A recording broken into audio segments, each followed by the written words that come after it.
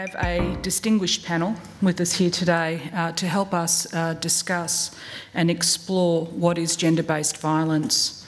We want to explore not only what it is, but look at its prevalence, its causes, and in developing a shared understanding so that we can not only respond appropriately, but also ultimately prevent violence against women and their children.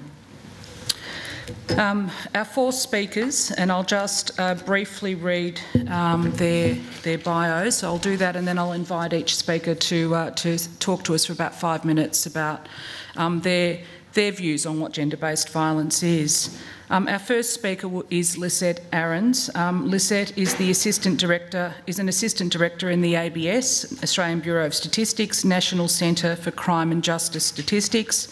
Lisette's a criminologist and survey methodologist, and she is responsible for the analysis and dissemination of Australian crime and safety survey data, including the Personal Safety Survey.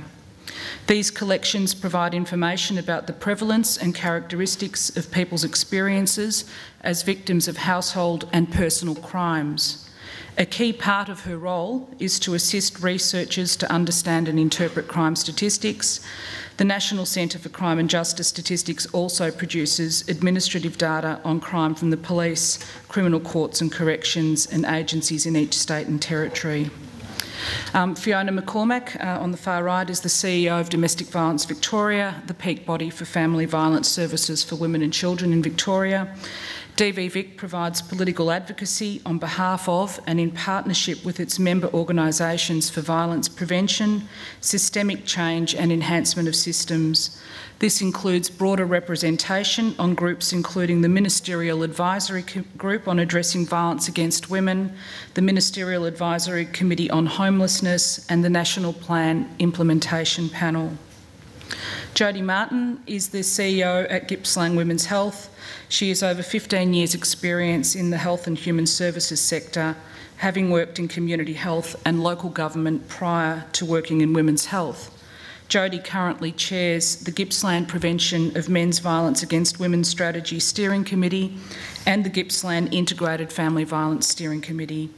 She has a particular passion for improving access to health education and services for young people in rural areas. And finally, Cam Davis has been a member of Victoria Police for 24 years. He has been recognised as a specialist in the sexual crime and family violence crime areas. He is currently the officer in charge of the Box Hill Sexual Offence and Child Abuse Investigation Team, managing a team of 23 sexual assault investigators. He has performed previous roles at the Family Violence Coordination Unit, formerly known as the Violence Against Women and Children Strategy Group, Sexual Crimes Squad, and he was also the team leader of the Internet Child Exploitation Team. He's an active White Ribbon ambassador, having spoken at a number of public forums about family violence and violence against women. And he is also a member of No to Violence and believes engaging men is crucial to reducing violence against women. So it's a pretty impressive panel, and I thank them for coming along today. Firstly, I'd like to ask Lisette to come and present. Lisette is going to talk to us about the Personal Safety Survey. So please welcome Lisette.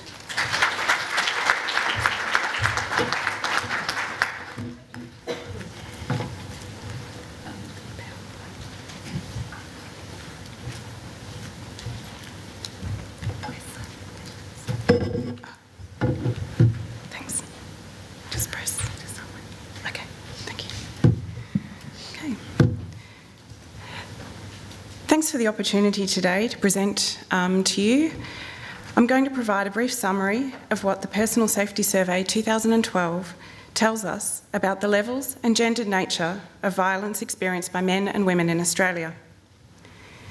The Australian Bureau of Statistics Personal Safety Survey defines violence as being physical and sexual assault, or the threat of these. The Personal Safety Survey also included a measure of emotional abuse, which is defined as psychological, social, economic and verbal abuse.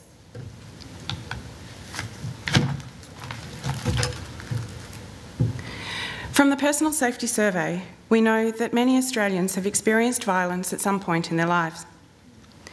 Since the age of 15, almost 1 in 3 women have experienced physical violence. 1 in 4 women have experienced emotional abuse by a partner. 1 in 5 have experienced sexual violence. And 1 in 6 have experienced physical or sexual violence by a partner. For men, 1 in every 2.5 have experienced physical violence. 1 in 7 have experienced emotional abuse by a partner. 1 in 19 have experienced violence by a partner, and 1 in 22 have experienced sexual violence. The statistics also show that the nature of men's and women's experience of violence differs considerably. All the comparisons I'll talk about from now are statistically significant.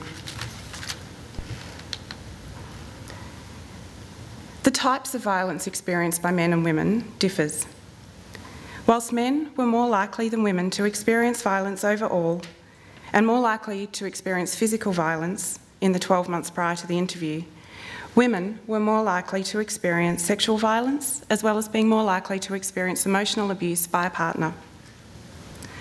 Substantial numbers of women across Australia experienced violence in the last 12 months prior to interview, with nearly 500,000 women aged 18 and over experiencing physical violence, and a further 100,000 women experiencing sexual violence.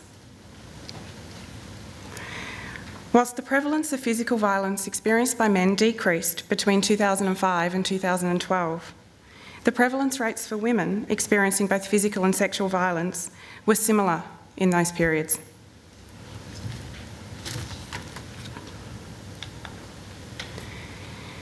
The relationship to the perpetrator of violence also differs between men and women who experience violence.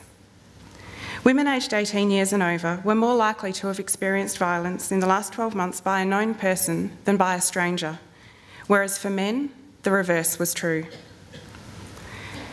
Both men and women experienced violence by a known person at similar rates in the last 12 months. However, for women, that known person was more likely to be a partner than for men. 1.5% of all women experienced violence by a current or previous partner in the last 12 months, and that's over 132,000 women. Taking a closer look at partner violence, we can see here that over their lifetime, women were more likely than men to experience violence by a partner since the age of 15. The experience of partner violence in Australia is all too common, as those present today would know. Nearly 1.5 million women and 500,000 men have experienced violence by a current or previous partner in their lifetime. The survey also found that there was no change since the 2005 survey in the proportion of men or women who reported experiencing partner violence in the 12 months prior to interview. Some further analysis of the Personal Safety Survey data has found that emotional abuse is important in the context of partner violence. 1/3 of women and 1/5 of men who experienced emotional abuse by their current partner also experienced physical or sexual violence by that partner. In contrast, of those who had never experienced emotional abuse by a partner, just over 1% of women and 1.5% of men had experienced violence by their partner.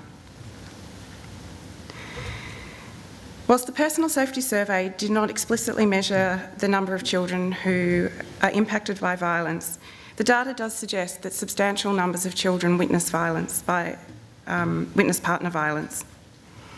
It was estimated that some 570,000 women had at least one child in their care at the time they experienced violence by a male previous partner, and that the child or children had seen or heard the violence. In addition, almost 75,000 women had a child or children in their care at the time they experienced violence by their current partner.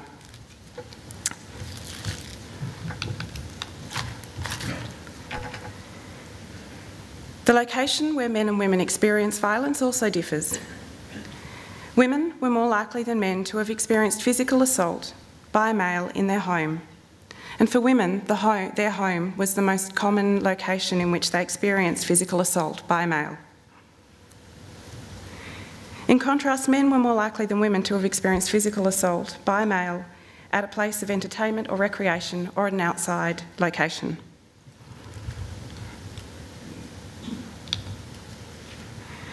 So that's a very brief snapshot of what we know about the experiences of violence in Australia from the Personal Safety Survey. As you can see here, the Personal Safety Survey covers a broad range of information about violence. It's a very rich data source, and I would encourage you to explore the publication or the microdata file and the user guide by visiting the ABS website. And for more information, you can contact ABS Information Consultancy through the website, or you can email me. I think the details are in the conference guide. Thank you.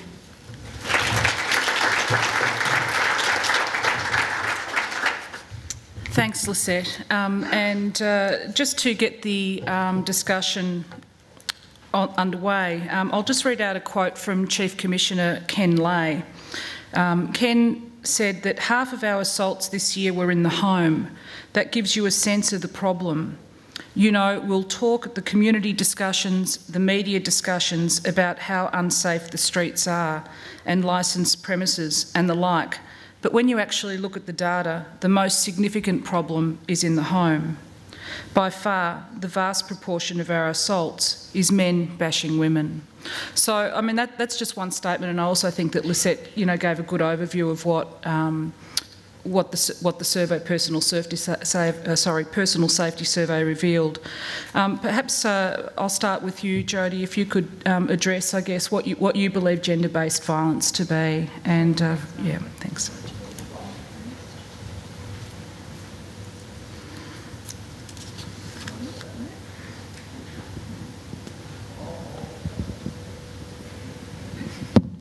Some help turning the microphone.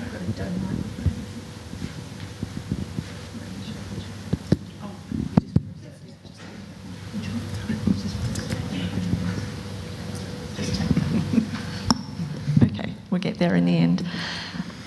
Yeah, the quote from Ken Lay only touches on assault or physical violence, and as Lisette mentioned in her presentation, we need to look at the more broader picture. So yes, physical assault is an awful factor of family violence, but there are also the issues of emotional abuse and economic abuse, which can be equally as crippling to women and their children and their families. I think also the quote that Ken made there is also only looking at family violence that's been reported to police. So they're the incidences that we know about. So I guess the scary thing is that there's probably a whole raft of other types of family violence, including physical assault, that's going on that's unreported. So I think that's a scary picture for what the true incidence of violence probably is. Amanda mentioned earlier in her welcome this morning around there's some community perception that men can't control themselves and that leads them to commit acts of violence against their partners and families. I think what we need to be clear about at this conference is that the issue of violence against women is an issue of power and control. Men can control their violence. These are men that go to work, they participate in the community, they play sport, and they can do all of this without perpetrating violence to other people in the community. So I think we need to be really clear that these men are making a choice to perpetrate violence. It's not something they have no control over. And a lot of that power and control is often linked to rigidly defined gender roles, so what it means to be masculine or feminine, and for a lot of these men, being masculine is about having control over their partner. Which links to things like financial abuse, which we don't hear a lot about, but often it's around limiting control of or access to money in the family, or giving a woman an inadequate allowance for her to go and do the weekly shopping. Often men will put the bills in the female partner's name, which means that if she ever leaves, she's responsible for a debt, and if she's not allowed to work, that can create all sorts of issues for her if she tries to leave in the future, or often she won't leave because financially it's just not an option for her. And we do know that a huge rate of homelessness is attributed to family violence. For me, working in a rural setting in Gippsland and knowing that, in the lot of Mallee area, there's a lot of quite isolated areas as well. I think one thing we need to consider is women in rural areas are quite often at higher risk of violence too, and that can be related to their isolation both socially and physically from services. There's a lot of small towns that don't have access to things like 24-hour police stations. So for those women that might be in family violence situations, there's not always access to services and certainly not always access to emergency response when that's needed. And something that was touched on earlier this morning is it's also difficult for a woman in a rural area because often their partner is a well-known community member, held in high esteem, and people just would not believe that that man is capable of committing violence against his partner. So there's some of the things I think we need to consider today, given that we're looking at work, particularly in the Loddon Mallee area, is the impact that rurality has on women experiencing violence. And that's it for me. Good, thank you. Cam?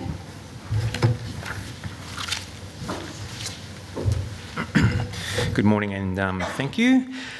There's just three brief areas that I just would like to touch on. So frequency is one of them. So in the last 10 or 12 years, Victoria Police have really worked very hard and strengthened their policies and systems in regards to reporting of family violence, and what that has given us is a pretty clear picture that we have a significant community problem. But I still believe that the reporting rates of family violence and intimate partner violence is very much still underreported. So Victoria Police primarily are involved in the response to family violence and intimate partner violence. So I appreciate that this conference is mainly about prevention, but Victoria Police have a significant role to play in the response to family violence and intimate partner violence. The second point is the complexity of this topic. So drawing on my 24 years experience of investigating sexual crimes and intimate partner violence, we talk about power, control and entitlement. And Jodie made some good comments about what does violence look like, and I see it as a continuum. So you have some subtle violence as well as going to the other end of the continuum where you have intimate partner homicide. So I'd like to also sell you the story about the whole story. So in sexual assault investigations and what we're now seeing with family violence and intimate partner violence investigations, criminal investigations, we're talking about the whole story. So it's not talking about the isolated incident which involves violence, it's about what else is happening in the relationship. This is a relationship crime. And my last point is the responsibility and accountability. So we've heard some statistics today, and Victoria Police's own statistics would tell us that yes, there is violence committed against men in our community, but overwhelmingly men commit violence against women in most occasions. So men need to be held accountable. How do we do that? There's a number of ways that we hold them accountable. In Victoria Police's point of view, we have the Code of Practice for the Investigation of Family Violence. We have criminal action, we have civil action, as well as referring not only victims of family violence and intimate partner violence, but also perpetrators to support agencies. It's interesting that in my role, I attend a lot of conferences, and just a quick scan of the audience this morning is a majority of women are here. So where are the men? With all due respect to the men in the audience, we need to have more men here listening to the stories of intimate partner violence. We need.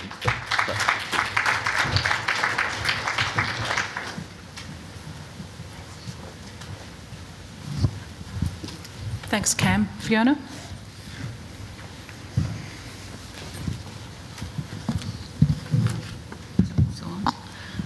I worked out the trick and then I can't work it anymore. Is that on? Yeah, okay. Look, I don't want to kind of go on and say all the things that have already been said, and particularly after we've heard from Clem, because what a shame she's not an expert in this area, hey? For those of us who do work in this area, wow, what a fantastic education exactly about violence against women. And I do want to say, often when we talk about violence against women or gender-based violence, the automatic assumption is we're talking about family violence. And as Cam's just said, you know, we're talking about a continuum of violence, but a continuum of violence across women's lives. I recently became a grandmother, which, you know, I pretty much say at the beginning of every meeting, you know, I should have worn a T-shirt. I don't know. I'm pretty excited. But it's a little girl, so I've only got sons. And it just terrifies me to think that the most significant contributing risk factor to her life, her well-being in Victoria in 2014, with everything that we've got in terms of education and health, is violence. And that's not because of any sort of physiological attribute of hers. And I think, you know, that's part of the problem, is that we've, despite us being such a well-educated community and having access to information, you know, on such a regular basis, our understanding about the causes is so limited. And so people often think it's just about saying violence against women, it's a terrible thing, we don't condone it, and then are oblivious to the ways in which they support the conditions that allows violence against women, by the way in which they speak about women, by the way in which they interact with women, by sexist language, by jokes, and also by the way in which they operate in the world. As you know, we've heard today, we've got a lot of men in positions of power. We've got, you know, inequity between men and women. No better example of that is in our federal government and cabinet right now. And what that means is that we've got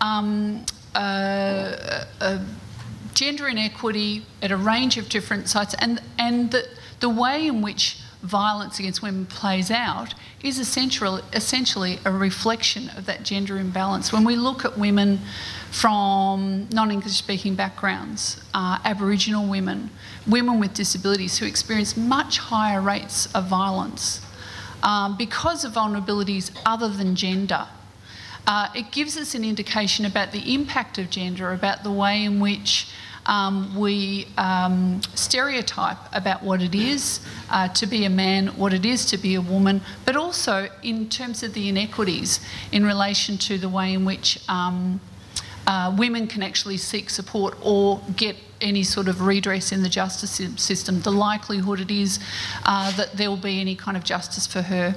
I'm sorry, I really feel like I'm rambling.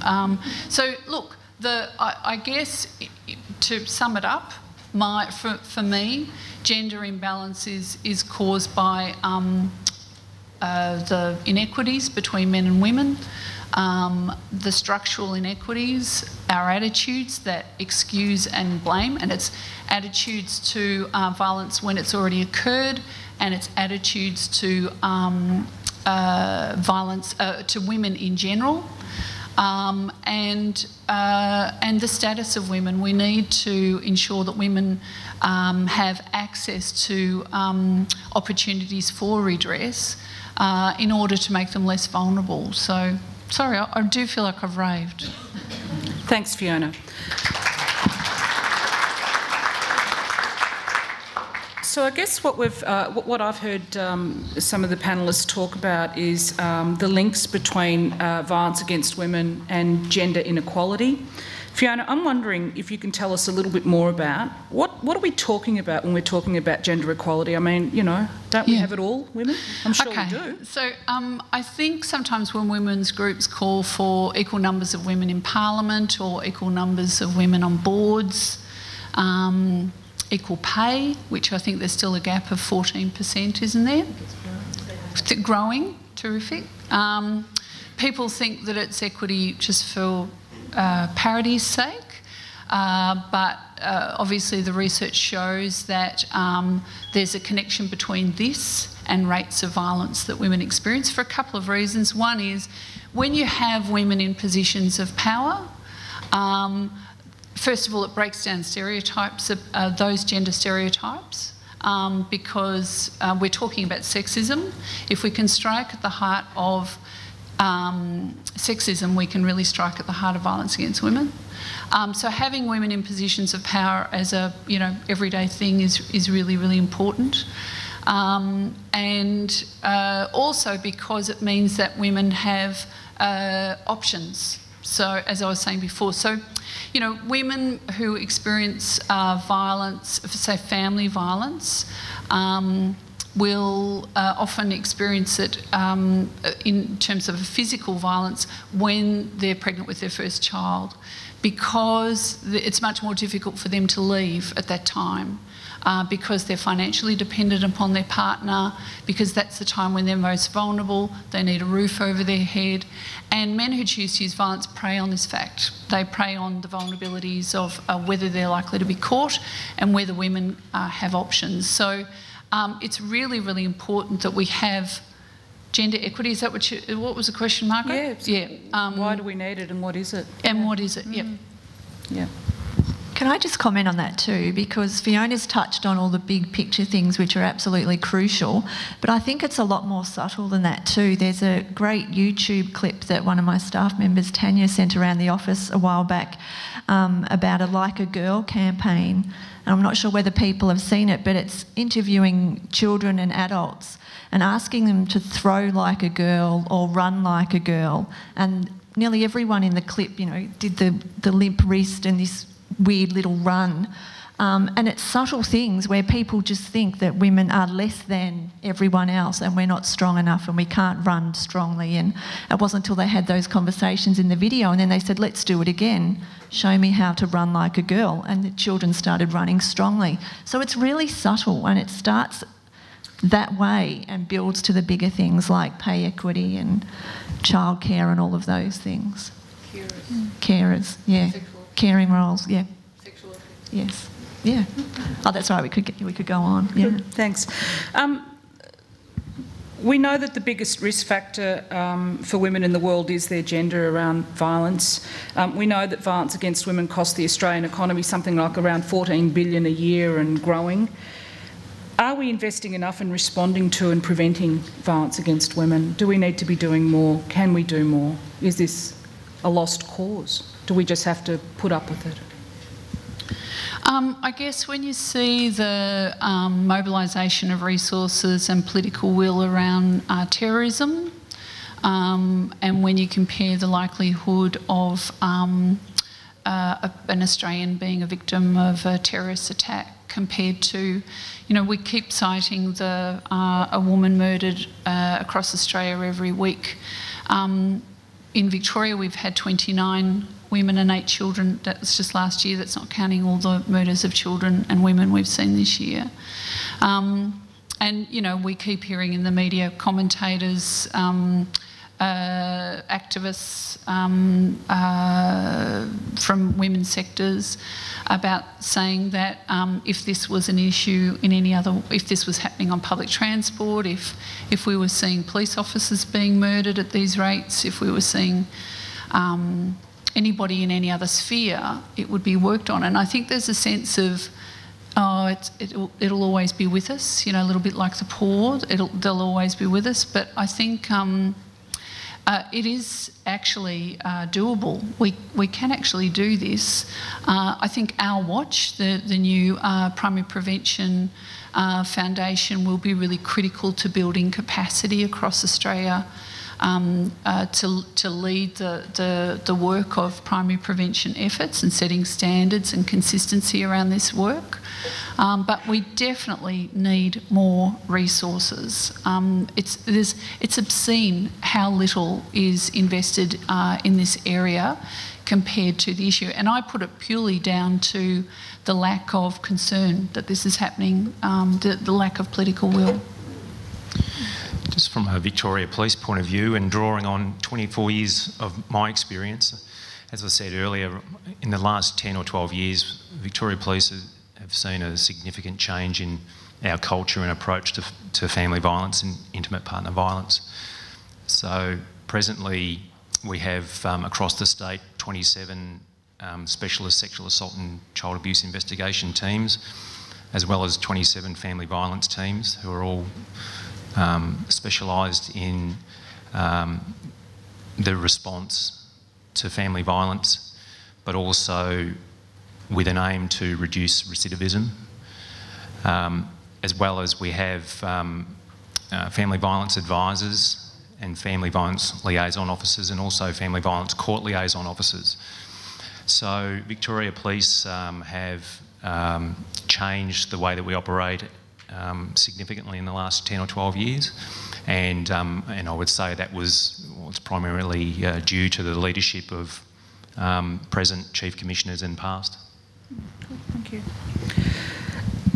How does media reporting impact on our understanding of violence against women, and how do we influence or change how media reports and responds to issues? I mean, we heard Clementine talking about, you know, the awful coverage of just a few days ago. What can we do differently? How does media impact on communities' understanding? I think Clem's critique of some of the pieces was really spot on earlier, and I think I saw just in relation to that murder and the murder of a woman and 3 children and the suicide in New South Wales, and the way in which that was represented.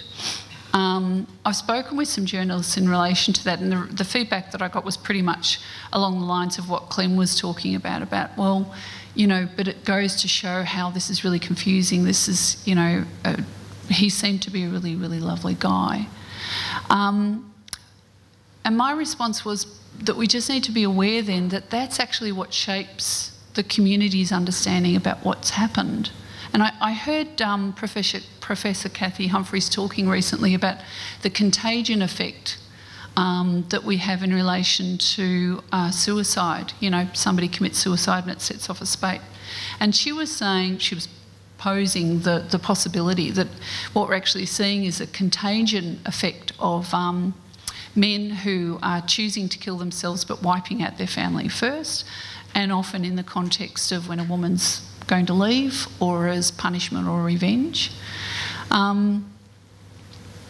So the media plays such an important part in actually shaping attitudes. And it's not just about violence, it's about the way in which women are portrayed. It's around critiques of how we treat women, about attitudes towards women that are perpetuated. And Victoria's actually done some incredible work in the last 8 years in building capacity for the media to better report, that I'll be presenting on after the break in room something. We really need to partner with them, because I think the attitudes in the past, our attitudes have been, what we just need to do is flog media over the head, or you know, they need to do their job better. We actually need to play a role in providing them with the materials that they need to do their job better.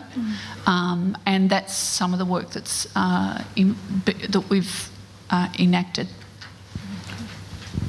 Good. Jodie, I'm wondering, you know, from a service delivery perspective, I mean, you're from the Women's Health Service, and I'm just wondering if you can tell us, you know, a little bit about what some of the impacts of violence against women are, and I guess some of the myths around women's experience of violence. Sure, I guess a big one, and we hear it over and over again, we tend to in the work we do, I'm not sure so much broadly in the community, but it's why doesn't the woman leave? You know, why doesn't she just get up and leave? And there's so many factors around why women don't leave. And a big one, and it's already been spoken about today, is that a woman is most at risk of being seriously harmed or killed when she tries to leave a partner. So these women are living in circumstances where they are so fearful for their safety, or for the safety of their children. And more we're seeing instances of where pets are being used to keep women in the home. So a woman won't leave because her dog or her cat is going to be killed or harmed in some way. So women stay for, you know, legitimate reasons, particularly when you're looking at instances of financial and emotional abuse. It's often because they've been so beaten down emotionally that they just don't think they're capable of leaving. They don't have the skills, or they don't think they have the skills to leave, and they just don't know how to go about it. And financially, if they've got no access to economic resources, how do they leave? How do they take their children? Where do they go? Where do they live? And homelessness is a real risk for these women as well. So I guess that's one of the biggest myths, is why don't they leave? And we, you know, there are real reasons why they don't. Does that answer that question? Yeah.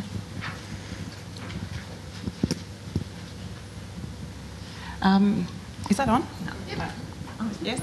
I just wanted to add to what Jodie said there, about that women experiencing fear being one of the factors. The Personal Safety Survey 2012 for the first time included some more detailed information around emotional abuse experienced by partners, and one of the key differences that we found in analysing that data was that women were more likely than men, whilst both men and women experienced emotional abuse by partners, women were more likely than men to experience anxiety and fear as a result of those emotionally abusive behaviours. And again, in terms of the types of behaviours that people experienced, there were some smaller gender differences around the specific types of controlling behaviours that men and women experienced. But the really big difference, to my mind, was that found that women were 3 times more likely than men to experience threatening behaviours, in particular threats to harm their children, their friends and family, or their pets. We know that violence against women, or gender-based violence, is more than just physical or intimate partner violence. How well as a community do you think we understand the broader forms of violence against women? A lot of the times when I'm going out and about, people are often only talking about family violence or sexual assault. Do you think we know enough about all forms of violence against women and who experiences it the most, and what the risk factors are for women? I don't think the community does. I think when you talk about family violence, people assume you're talking about physical violence. And so I think there's a lot of work around broadening that understanding and talking about the impacts of the other types of violence on families and women in particular. And, you know, there's such a huge range, you know, the stuff Clementine was talking about, even more broadly outside of families, just sexism and sexist behaviour and jokes and all that sort of stuff. It is a form of violence against women, and it leads to broader issues. And look, I think we've got a long, long way to go for the community to understand that. There's so much backlash when we do try and stand up to some of those behaviours and comments, and we've got an instance happening in our workplace at the moment where we've stood up against a strip night event in the community, and we're copping a lot of backlash. So I think, you know, there's a long, long way to go for the community to get on the same page. Yeah. A lot of work to be done. Yeah. The whole focus of this conference is around prevention, and I guess I know that we'll touch on, you know, what prevention strategies can be used to address violence against women, but I'm just wondering from your perspective, how do we actually engage the whole community in responding to violence against women? You know, I think there's sometimes a bit of a view in the community that we're making a big deal out of nothing. This is just a bit of a family squabble, or you know, it doesn't require a community response. How do we actually engage the community and get them to understand? Look, I think it takes a lot of time, and it's baby steps. Like the Loddon Mallee area, we've got a regional prevention of violence against women strategy, and you know, the work we're doing now, we wouldn't have even been able to do, I would say, 2 or 3 years ago. It has really been, look, I think a lot of it has been around the increased media coverage of issues like Rosie Batty's, who you're going to hear from at the conference. And it's just that growing awareness, and it's about going out and talking to people. And for us, a lot of it's just saying, particularly when we're talking to males, put yourself in this position. How would you feel? And it's really basic stuff. If your daughter, granddaughter, sister, mother, if this was happening to her. And sometimes it's a light bulb moment for those men, and they never considered it before. And it's not until you frame it that way that they can actually personalise it. And I have to say the other thing is the stats. You know, they're horrific stats, and people often have never heard them before. So it's about going out again and saying this is the reality, this is the picture that one woman a week is being killed. And it's, you know, using the shock factor, but sometimes that's what it takes to get some buy-in, and certainly for our region that's how we've done it. It's been a lot of going out, having conversations, this is the picture, and getting it out word of mouth that way. Yeah, good. Lisette, you wanted to... Yeah, I just wanted to add to that. Thanks for the stats plug. But I think, national surveys like the Personal Safety Survey are an excellent source of information, but they are national in focus. And we know that, I guess, a lot of information around, there's a lot of agencies working, providing a lot of programs and support to people who've experienced violence. But what we don't have is information about the details of those programs as a whole, the effectiveness, and some of the work the ABS has been doing with the Commonwealth Department of Social Services is we've got 3 publications that are available. There's some hard copies available out the front, but putting together some structure and, I guess, conceptual frameworks and an articulation of the information that we do have and the information that we don't have, and where those priority information needs are. And a lot of that information would come from service providers and agencies using the information that they do have as part of their business in a statistical way, and sometimes, particularly in a regional area, that can be really, really valuable. A national survey can't give quality information about a small area, but people working in that area are the ones that hold that information. So there's some guidelines around how to use that information and turn it into, I guess, from personal and case type information into usable statistical information, and that can be really powerful in approaching government and grant applications and advocacy work. As a committed and very proud White Ribbon ambassador, we need to engage men more in this conversation. So non-violent men need to engage violent men in conversation about their abusive culture and attitudes. We can't remain silent on this topic.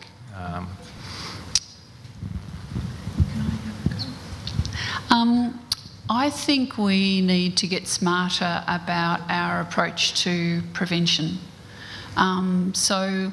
What we have is we've got a lot of knowledge within a range of different NGOs about the causes of violence against women.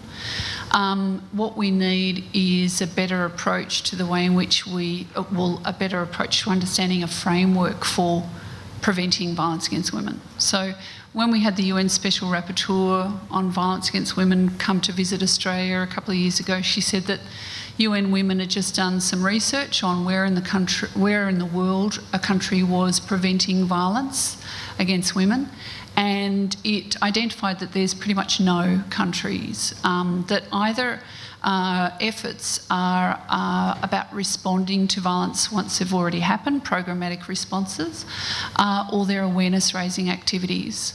And I think what we've got is a lot of funding into a range of different activities. Some would fit in the primary prevention box, a lot would fit into awareness-raising, but also they're not necessarily coordinated. We've got a range of different prevention or different initiatives, activities, but we're not working towards one common objective. We're not leveraging our efforts across one another.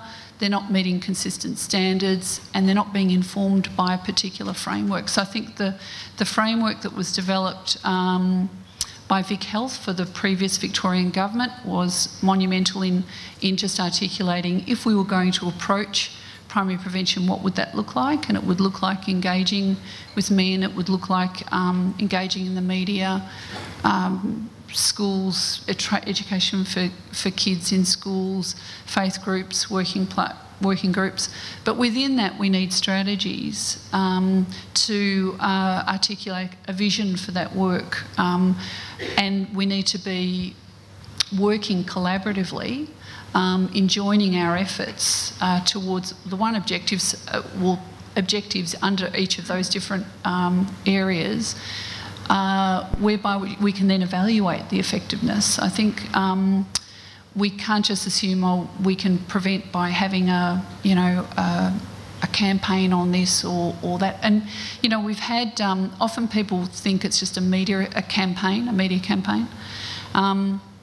A couple of years ago, we had 2 media campaigns, national media campaigns, that were launched in Australia on the same day. Neither of them knew about one another, and we didn't know about them. Each of them had different messages. So we've really got to be working much better, and that's, I guess, our watch. The role of our watch will be really important in corralling efforts towards common objectives. Good, thank you. Jodie, just quickly comment. I'd argue that we're getting better at that, though. I know for a fact that there's regional prevention strategies being developed right across the state, and there's a number of communities of practice that are developing out of that. I think there's 2 or if not 3. So I think we're getting better. I agree in the past it's been quite sporadic in little bits and pieces, but I think we're starting to come together, and hopefully at some point, and particularly with the foundation, we'll get a broader state focus coming out from that. I think that's true. Yeah. Thank you. Just to finish up, I mean, I think it's clear that when we're talking about gender-based violence, we're talking about all forms of violence against women, and I think the panellists have really touched on that. We've also heard the links between gender inequality and violence against women, and if we're going to be serious about addressing violence against women, then we must also address issues of gender equality. And I guess, you know, one of the things that we do need to do is we do need to put this out there, that this is also linked to concepts of male privilege and entitlement, and the concept of giving up power, I think, is a very, very powerful one. And certainly in the work that we do in my organisation with Men Who Use Violence, you know, when you talk about this concept of giving up power, there is a very strong sense of discomfort in the room, and I think it's one that we do need to ask each and every man in this room and in our community. It's not just about men who use violence; it's about men in general and concepts of male privilege and entitlement that, as a community, we actually have to address if we're serious about responding to and preventing violence against women. So we've reached the end of our time. Please join me in thanking Fiona, Cam, Jodie and Lisette for a great panel discussion. Thank you.